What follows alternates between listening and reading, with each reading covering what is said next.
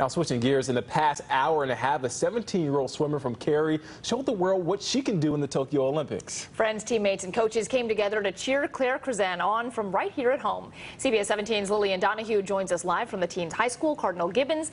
And Lillian, how did Claire do in tonight's race?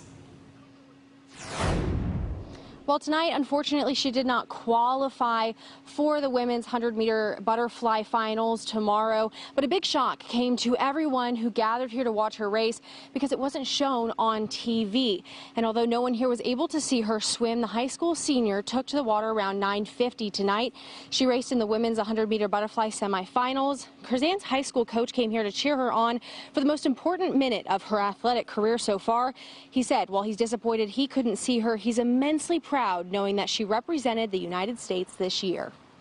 Can't wait to welcome you back with open arms. You're a true, just exemplary example of like a role model for these kids that are aspiring to do big and better things for themselves as well. Now, the women's 100-meter butterfly swimming final will happen tomorrow night at the same time. Olympic coaches will decide if Cruzan will race or not in a relay later this week. Reporting live in Raleigh, Lillian Donahue, CBS 17 News.